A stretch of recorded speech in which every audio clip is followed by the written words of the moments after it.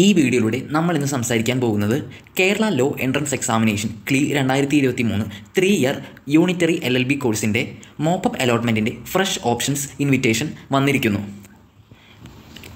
Kerala law entrance എക്സാമിനേഷൻ്റെ official വെബ്സൈറ്റിൽ നിന്ന് 3 year LLB കോഴ്സിൻ്റെ ഒഫീഷ്യൽ വെബ്സൈറ്റിൽ നിന്ന് നിങ്ങൾക്ക് ഈ നോട്ടിഫിക്കേഷൻ ഡൗൺലോഡ് ചെയ്യാവുന്നതാണ്. ഇത് പ്രകാരം ഇങ്ങനെയാണ് the activities related to mop-up phase of allotment to fill up the vacant seats that exist arise after the second phase of centralized allotment for admission to 3-year LLB course in government law colleges and private self-financing law colleges for the year 2023-2024 has commenced. Second phase centralized allotment കഴിഞ്ഞു വരുന്ന vacant സീറ്റിലേക്കുള്ള mop-up അലോട്ട്മെൻറ്റിൻ്റെ notification വിളിച്ചിരിക്കുന്നു. Government law കോളേജസും അതുപോലെ private self financing law കോളേജസിലത്തെ വരുന്ന vacant സീറ്റിലേക്കാണ് ഈ mop-up അലോട്ട്മെൻറ്റിലൂടെ fill ചെയ്യുന്നത്. The candidates who has figured in the rank list four 3 year LLB course 2023 published by Commission for Entrance Examination and satisfy the eligibility criteria as per Clause 6 in the prospectus can register fresh options and participate in this phase of allotment. 3 year LLB കോഴ്സിൻ്റെ rank ലിസ്റ്റിൽ പെട്ട കാൻഡിഡേറ്റ്സും അതുപോലെ തന്നെ പ്രോസ്പെക്ടസിൽ പറയുന്ന close 6-ൽ പറയുന്ന eligibility condition satisfy ചെയ്ത ആൾക്കാർക്കുമാണ് fresh options നൽകുകയും അതുപോലെ തന്നെ ഈ മോപ്പപ്പ് അലോട്ട്മെൻറ്റിൽ പാർട്ടിസിപ്പേറ്റ് ചെയ്യാനും പറ്റുന്നത്. ഇതാണ് schedule four allotment. 4/11/2023 option registration start. 6/11/2023 3 PM വരെ 3 PM വരെയാണ് ഓപ്ഷൻ രജിസ്ട്രേഷൻ എൻഡ് ചെയ്യുന്ന ഡേറ്റ് എന്ന് പറയുന്നത്. 7/11/2023 publication of provisional allotment. 8/11/2023 publication of final allotment. The candidates who get allotted in this phase shall have to join the allotted college with all the original certificates as given in the prospectus Clause 18 within the stipulated time to be announced by Commission for Entrance and should remit application, tuition fee and other fees and deposit if applicable in the allotted colleges at the time of admission. Mop-up അലോട്ട്മെൻറ്റിലൂടെ allotment കിട്ടുന്ന students ആ പ്രോസ്പെക്ടസിലെ close 18 പറയുന്ന എല്ലാ original ഡോക്യുമെൻറ്റ്സും controller of commissioner for examination CE പറയുന്ന ഡേറ്റിന് മുമ്പ് admission എടുക്കേണ്ടതാണ്. അതുപോലെ തന്നെ അവർ അപ്ലിക്കേഷൻ ഫീ അതുപോലെ തന്നെ ട്യൂഷൻ ഫീയും അതർ ഫീസും ഡെപ്പോസിറ്റും അവർക്ക് അലോട്ട്മെൻറ്റ് കിട്ടിയ കോളേജിൽ അടയ്ക്കേണ്ടതാണ് അഡ്മിഷൻ സമയത്ത്.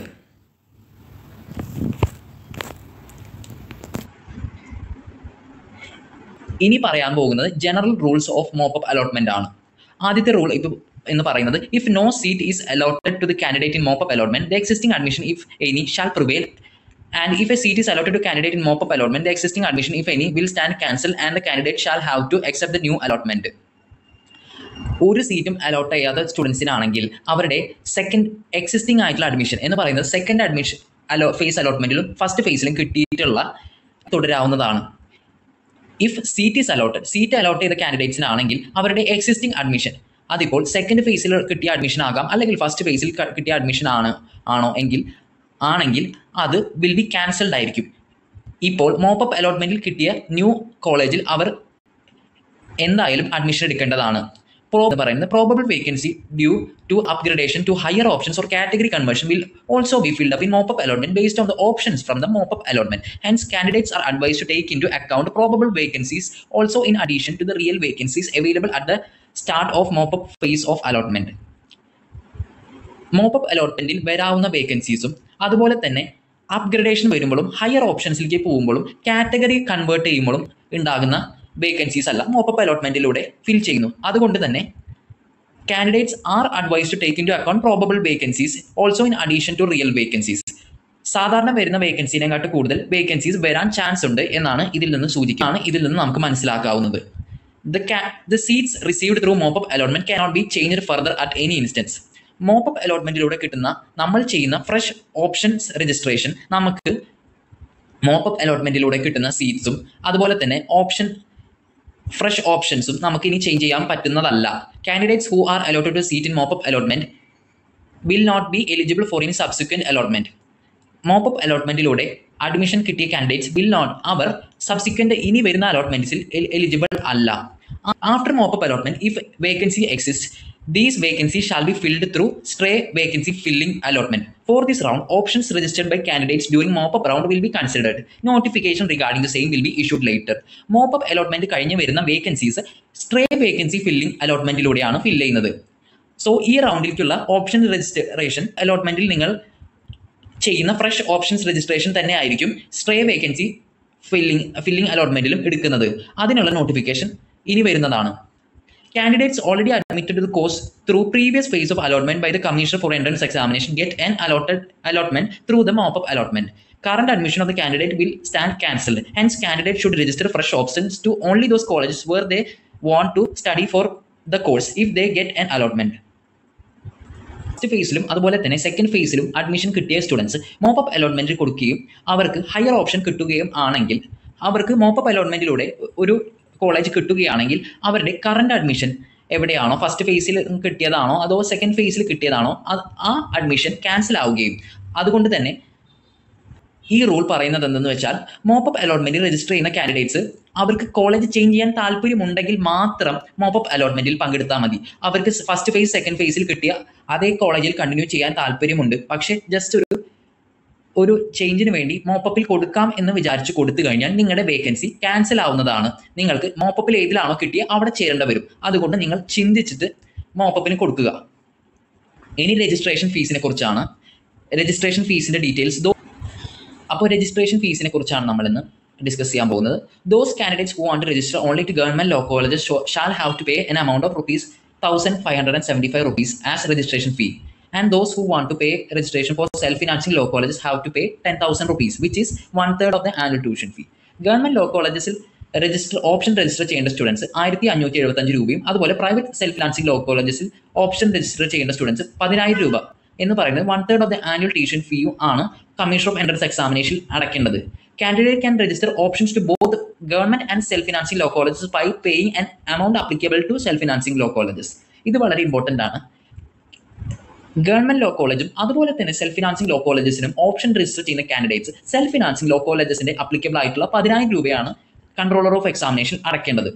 SC ST അതുപോലെ തന്നെ പല categories OE and other candidates eligible for fee concession R exempted from mop-up registration fee. SC ST അതുപോലെ കാൻഡിഡേറ്റ്സിന് മോപ്പപ്പ് രജിസ്ട്രേഷൻ ഫീയിൽ എക്സംപ്ഷൻ ആണ്.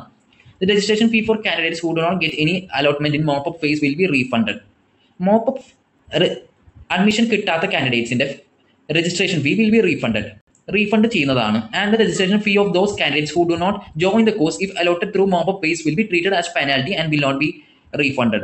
Mop-up allotmentലൂടെ അലോട്ട്മെന്റ് കിട്ടിയ സ്റ്റുഡൻസ് അവർ ആ കോളേജിൽ ജോയിൻ ചെയ്തില്ലെങ്കിൽ അവർ രജിസ്റ്റർ ചെയ്തിട്ടുള്ള ഫീസ് എത്രയാണെങ്കിൽ അത് പെനാൽറ്റി ആയിട്ട് ട്രീറ്റ് ചെയ്യുകയും അത് റീഫണ്ട് ചെയ്യുകയില്ല. അതുകൊണ്ട് തീർച്ചയായിട്ടും മോപ്പപ്പ് അലോട്ട്മെന്റിലൂടെ അലോട്ട്മെന്റ് കിട്ടിയ സ്റ്റുഡൻസ് തീർച്ചയായിട്ടും അവർ ഏത് കോളേജിലാണോ കിട്ടിയത് അവിടേക്ക് അഡ്മിഷൻ എടുക്കേണ്ടതാണ്. Candidates admitted to course through previous phase of allotment by the Commissioner for Entrance Examination can avail free exit from the course till the last date for option registration to mop-up allotment. Previous phases of allotment എന്ന് പറയുന്നത് സെക്കൻഡും ഫേസിലൂടെ admitted ആയിട്ടുള്ള സ്റ്റുഡൻസിന് ഫസ്റ്റും സെക്കൻഡും ഫേസിലൂടെ allotment കിട്ടിയ സ്റ്റുഡൻസിന് അവരുടെ കോളേജിൽ നിന്ന് ഫ്രീ എക്സിറ്റ് നടത്താവുന്നതാണ്. Last day four option registration to mop-up allotment വരെ അവർക്ക് ഒരു പെനാൽറ്റിയും ഫീയും ഇല്ലാണ്ട് അവർക്ക് ഫ്രീ എക്സിറ്റ് ആവുന്നതാണ്. Candidate shall be liable four A penalty if there vacate seats or obtain TC after the last day of option registration four mop-up allotment. കാൻഡിഡേറ്റ്സിന് penalty വരുന്നതാണ് if they vacate, അവരുടെ seat ഒഴിയുവാണെങ്കിൽ. അതുപോലെ TC candidates penalty ലഭിക്കുന്നതാണ് അവരുടെ seat vacate ചെയ്യുകയാണെങ്കിൽ after last date of option registration. Option രജിസ്ട്രേഷൻ്റെ അവസാന ദിവസം കഴിഞ്ഞിട്ട് അവരുടെ സീറ്റ് ഒഴിയുകയാണെങ്കിൽ അവർക്ക് പെനാൽറ്റി വരുന്നതാണ്.